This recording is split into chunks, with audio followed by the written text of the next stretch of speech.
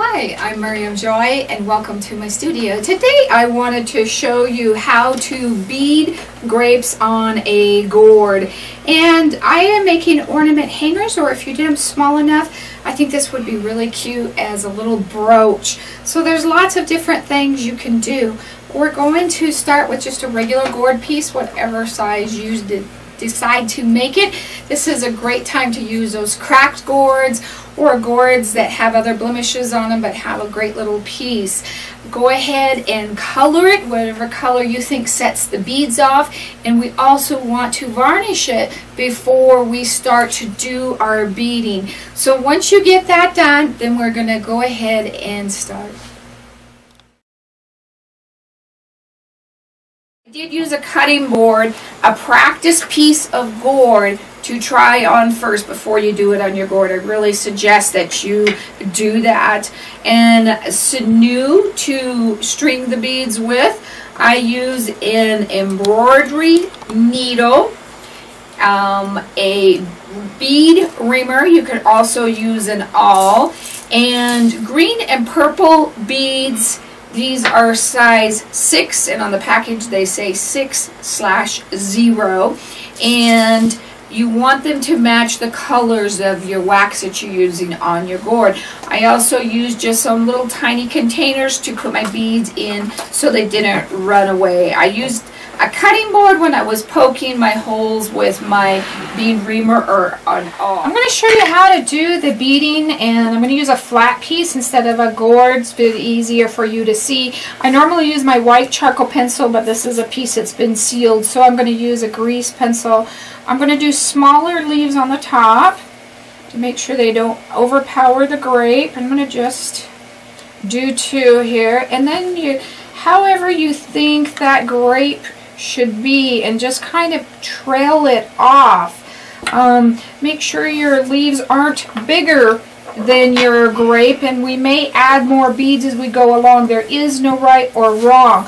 We're going to poke holes in all of this area. This is kind of a simple method, and then we're also going to go back later on and poke some more holes too, because we kind of want a double layer. So we're going to be working as we go. I'm going to use a bead reamer. You can use an awl. You can also use your drill, your little bit for your drill. You want these close together so that the beads are touching and are not far apart. And it's going to be whatever size of bead you're using. For mine, I'm going to be using this number 6 beads. The 6/0 is what they say if you look at the package. And so they're a bigger bead. I would not do these with a seed bead. You just would have too many holes, and I don't think it would hold up. And a drill may be a lot faster to do this with. The first time I kind of did it, I did 1 hole and bead at a time. So that's another thing you may want to consider too, is if you want to do 1 bead and put it on or not, just however you think it should go. Just don't make it harder than it is. And I'm doing mine on top of my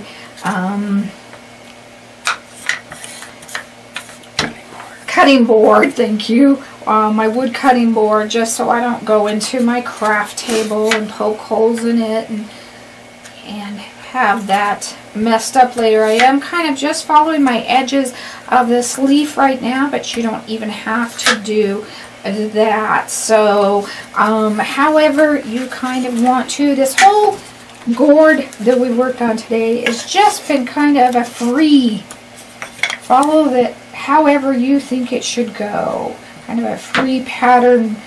Freestyle is a word I am looking for here.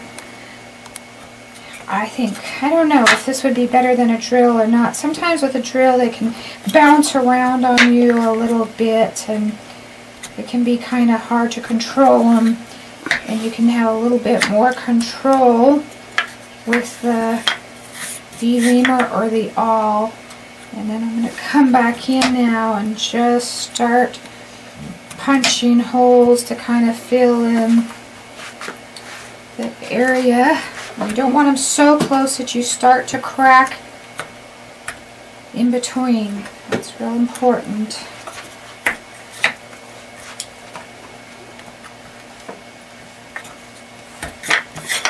Okay, so I'm going to continue working, and I'm going to do this whole area that way, and then we'll show you how to put them together. I would look for beads that match your wax the best you can and get them more that color. For this to show up, I'm going to use a little bit brighter color here. And I like to put them in containers so they don't run away from me, or put them on your felt pieces. These are little KFC, would you get your side dishes in, and then they have really nice little lids that stay good in there. I really like them for beading. I'm going to use an embroidery needle because it fits through my holes. So you want to really think about, you want something that's going to fit through those holes, and you want to make sure that you've done those holes big enough. Keep your bead reamer handy just in case, like that guy. I didn't get him all the way through, so my needle won't fit through him. So that's real important that that fits through your needles. Tapestry needles would be nice, but because they're not sharp on the top, but our holes are smaller than that. So we're going to go with an embroidery needle, and they're not too bad. I am going to be using sinew, and I was taught to do beading with sinew. One of the reasons is because it's waxy, so it stays in place better. It doesn't slip and slide around on you. If you've got a bigger piece that needs to be pulled, you can pull it and make it smaller. So it all kind of depends on what you're using and what you like. So I'm just going to thread that through my needle. I've got to make a big enough knot that it doesn't go through, or tie a bead onto it to keep it from coming through. So whatever you kind of feel works for you, then you can do that to get that knot big enough in the back. I'm going to start on the top with my leaves, and I'm going to go through this first one here and up with the point, and I'm going to just simply put that in there and go back down that same hole. So every one of those is going to kind of be in their own hole. If they're closer together, you don't have room for it, that's fine. If you can stack a layer, especially when we get to the grapes, that's fine as well. And just do it however you need to. Now, like on this guy, we may even want to come back into that hole right there. So we've actually used 2 holes. Now we wouldn't want to come back up him again, or we'd lose that one. So we're going to come over here to this other one, if I can find him here. There we go. And this is really, like I stated before, it's really, really simple. Another great thing to do with these would be to make these, if you did these small enough, you could make these into pendants, wearable pendants, or ornaments. It would be really fun as Christmas ornaments as well.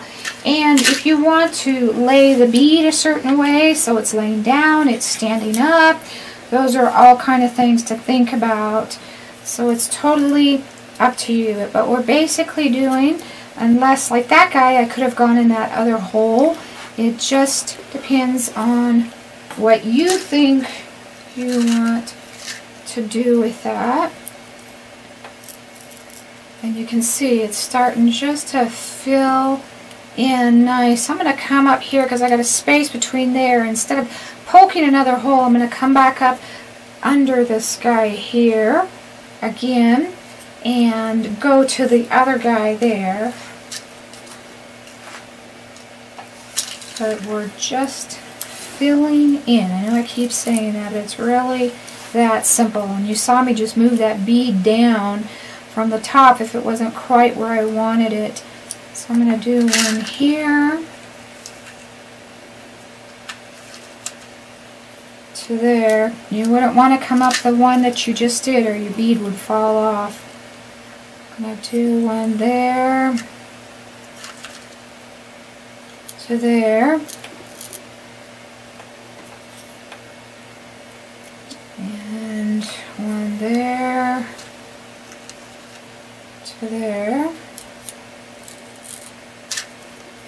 And how long you're working with your thread, if whatever is comfortable for you.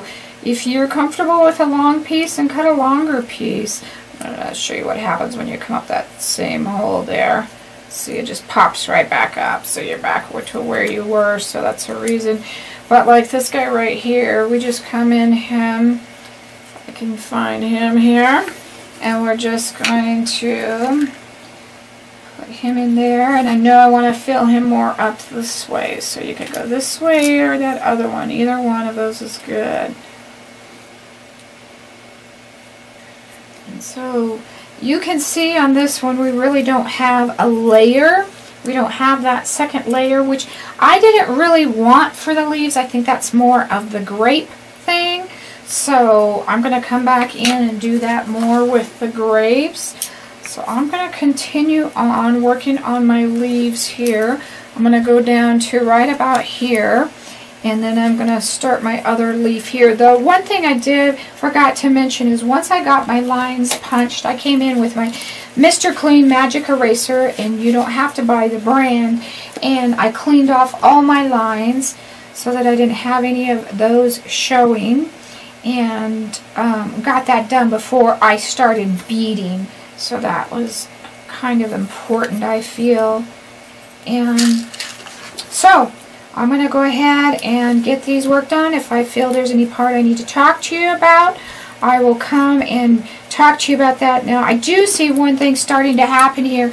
I'm starting to get a line there, which I do not want between the two. So what I'm going to do is I'm going to come in and put a bead in between those, to kind of throw those lines off.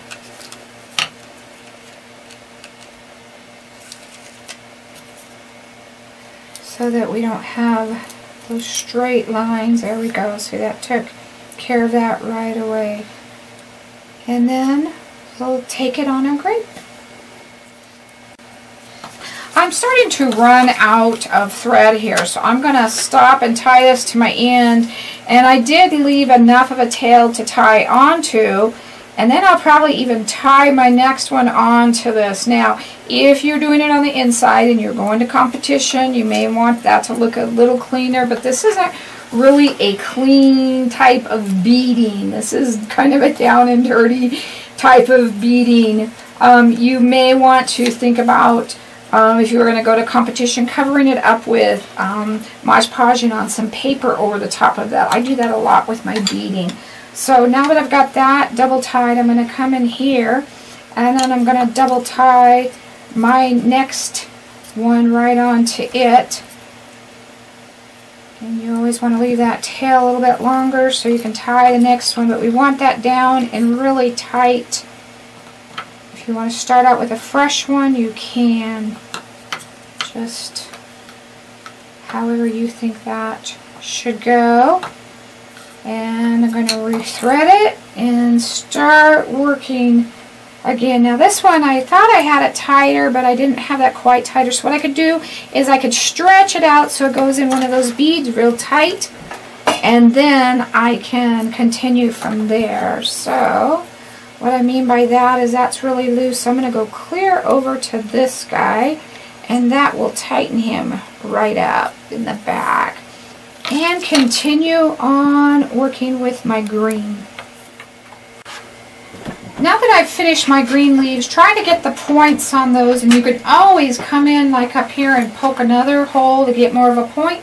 So don't feel that you can't change it. But I didn't even tie off my thread. I'm just simply going to change colors of my beads. That's all. If your tails start to get in the way, get rid of all but the last one that you want to tie onto, and we're just going to keep on going here. I decided against the bright, colorful ones that I have because they're not standard in size, and I've got circle and square ones, which is real original. It's not looking real great with a grape. We want round ones. So I changed out colors here, and I have simply just kept going. We're hooked onto our green. You don't need to tie it off. Just keep on going. Now, as you can see, all of our leaves are one layer, and we're going to start with our base of our grape. And to keep it easier for you, I think I'm going to do the base first and then come back in and show you the layer above. I think that would just be a little bit easier. Just know if there's a real big gap between any of them, that you can poke another hole in the middle. You don't have to worry about that. Or if you have a hole and it is too tight, you don't have to use that one. You can skip that one. Doing a practice piece is really, really good because it kind of teaches you how big you need the holes from each other instead of doing it straight on your gourd the first time out. But I think making a pendant or a Christmas ornament would be a great way to do these. And if you did this right, this would only take about half an hour or at least under an hour to do one.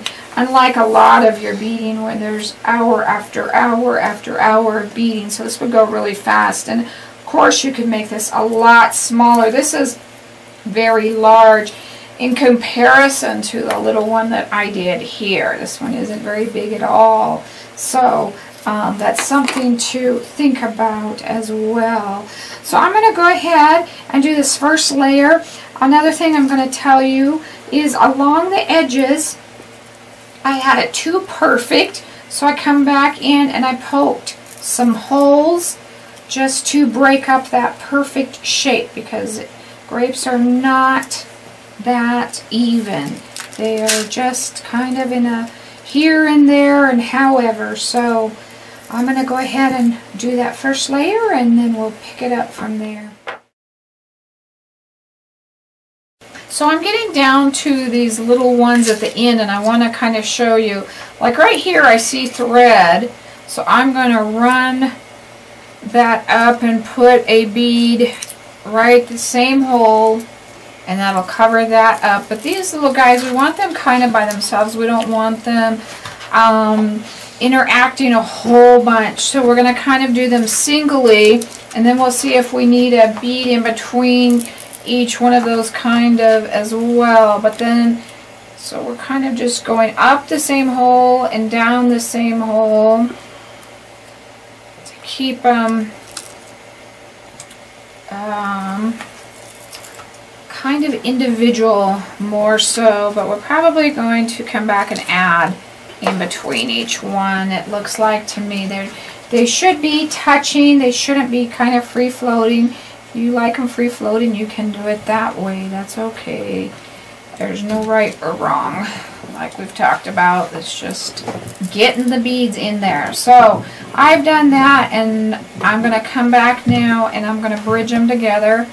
So I'm going to come up with this next one up and put a bead in between them. And if you have a space where it's really big too, if you didn't want to put another hole, you could put 2 beads in it. So you've got that option as well. So we've got that one.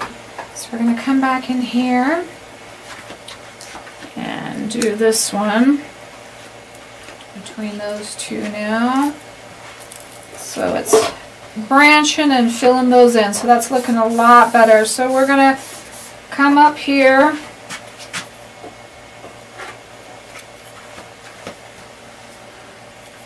catch this last one. Actually, I'm not even sure I'm going to do that. We'll see here. You don't want these solid. You want them kind of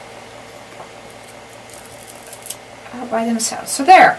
That looks really good. So I'm going to keep on working. I've been kind of just working, kind of going that direction. As you can see while I'm working here, I'm starting to get a straight line, and we don't want that. So we're going to poke a couple more holes off to this side. And I'm going to do just one first. And then we'll see. You also can put your needle up backwards too. If you're having a hard time with it poking you or anything. I haven't had any hard time at all with it poking me. So then don't forget we want to run it this other direction to break up that line. And then we'll see if we need a couple more or if just the one hole outside of it was enough.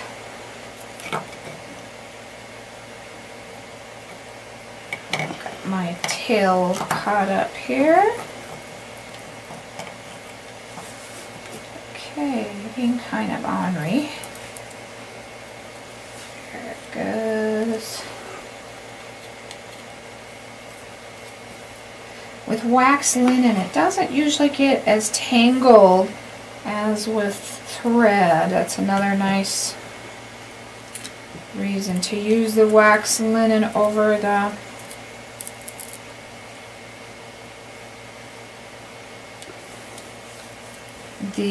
thread. I just like it because it holds it in place.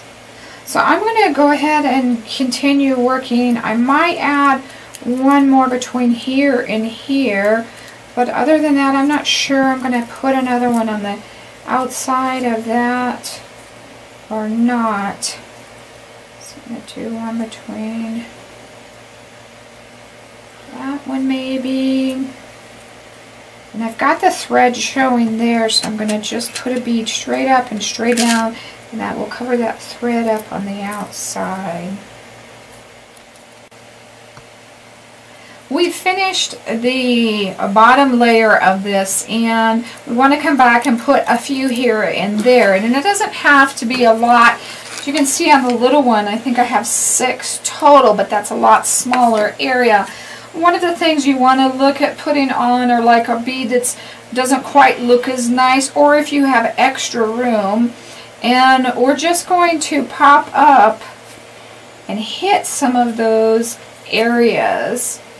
And we don't want to pull the bead all the way down. We want to leave it on top, so we don't want to pull it real tight. And you can go up and down the exact same hole. The bead will hold it in place, and you're just going to have that extra layer there. So right here I've got a little bit of an area you can see, so I want to do that. Now I don't want to go down that same hole that it'll stay right on top. I want to go over to the next little area right there, if I can find it with my needle, and then it will stay up on top.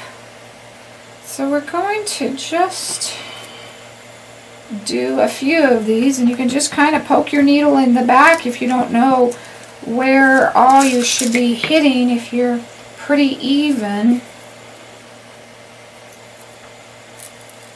But we want it to have that look of grapes. We don't want it to be flat. This gives it more of that 3D effect.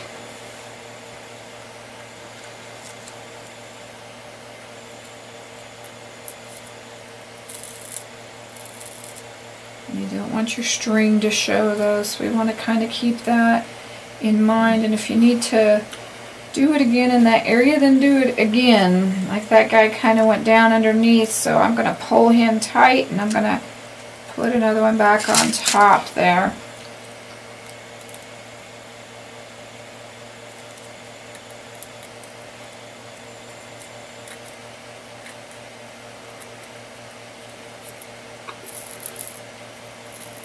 You don't want it too big of an area if you're going from thing to thing, because you don't want the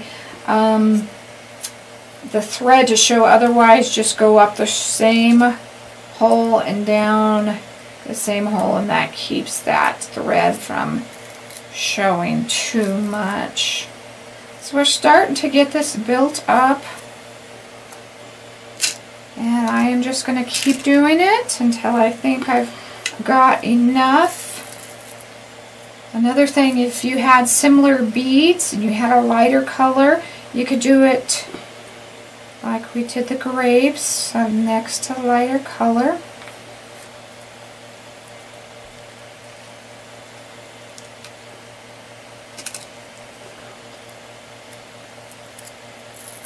So I'm going to add a few more here and there, and then we'll finish up. Alright, I went ahead and finished it. I pulled just like one down here, but I have a few because this is a little bit bigger grape, maybe a dozen, but it's not all over the place. So it just kind of gives it that real 3D effect. And I'm just going to flip it over here and I'm going to tie it. If you want to, you also can put a dot of super glue or E6000 on the knot after you're done to help hold it into place. That's another thing that you can do to help keep that a little bit tighter and not worried about the knot ever coming out.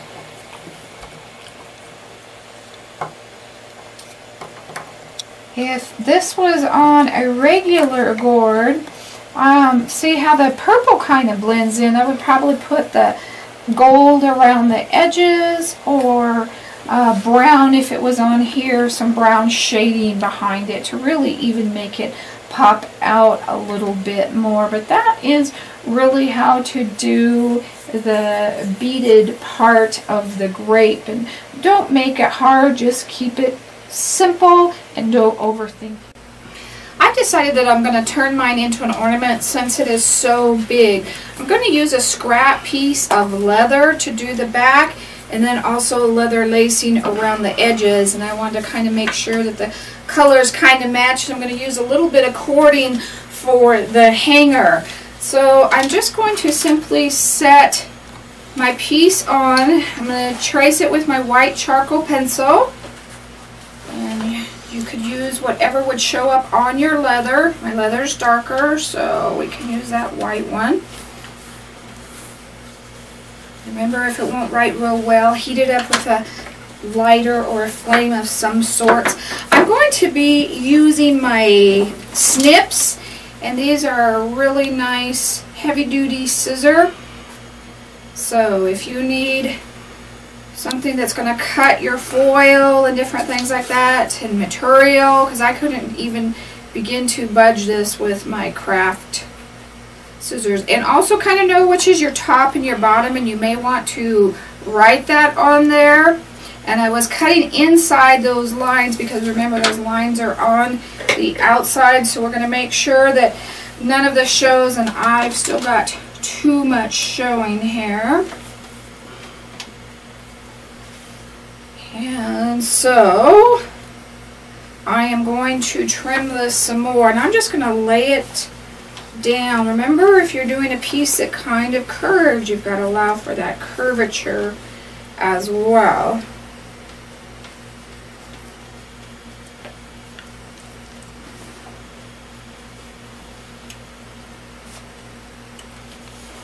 Alright, so we want whatever size hanger you want to do.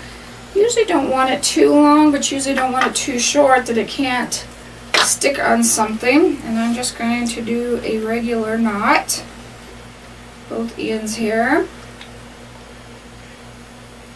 Now if that really showed through on your leather, you might not want to do it. We want to make sure all these pieces are tucked in or cut or whatever before we glue this all on.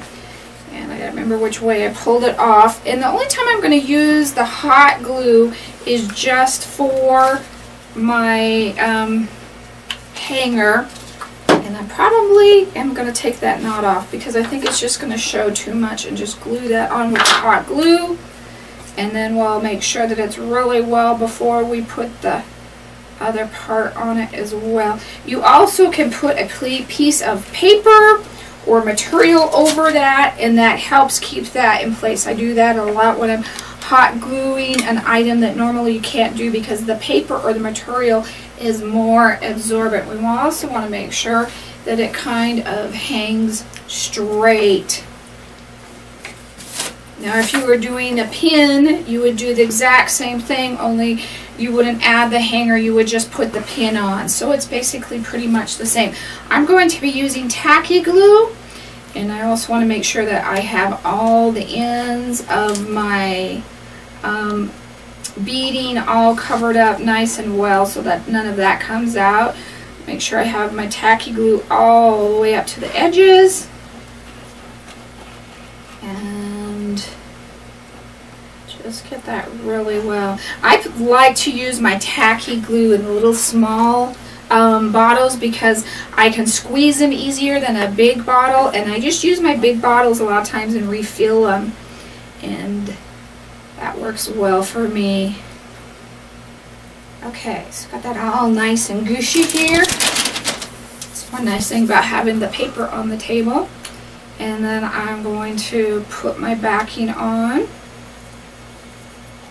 Make sure you've got that nice and even. See, our knot would have really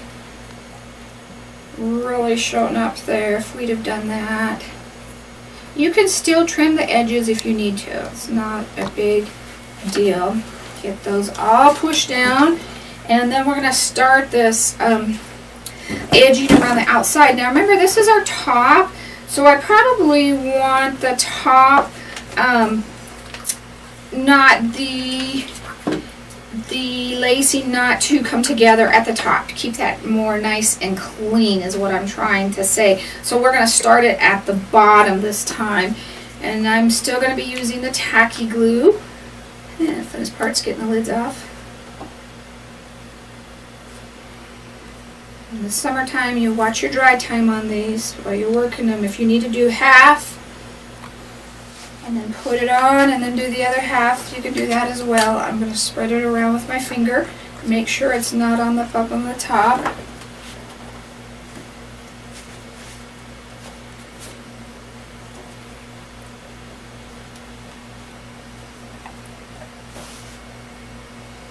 I have a little bit of wider lacing because this gourd piece is a little bit wider, so it's going to depend on your piece, but you always can use, go to the craft store and look at in the lace section or the ribbon section. You can use stuff like that. It doesn't have to be leather. Anything that you want along those lines. Okay. Start this at the bottom. Make sure you have the right side out. Make sure you don't have glue on your hands so you don't goober up your lacing as you put it on. Probably is easier, not as messy to do one at a time. Now, if your gourd piece is wider than the lacing, scoot the lacing to the top. And that makes it look neater. You also could just paint it like with gold or some type of metallic paint, or black as a background color. I just think that putting this on it just makes it a little bit neater. We want to cut that off almost exactly where we started, so we don't have an overlap and we don't have a gap. It's better to cut it too long than not long enough. Push your lacing all the way around. Make sure you're keeping it near the top. It doesn't slide down on you. And once you're all done with that, you have your harvest gourd piece ornament hanger. So we've completed our grape ornament hangers, and these are so much fun. These are great for friends, people that like to drink wine or just like to decorate with grapes. It'd be a cute little thing. You could even wrap it around a bottle and tie it on, or put it around the neck. It would be really cute as well. So there's a bunch of things that you can do with that. If you ever have any questions about whatever we've worked on, please email me at art@miriamjoy.com. Please give us a thumbs up. Tell us that you like the videos so we can continue to bring you more of these. Thank you. God bless.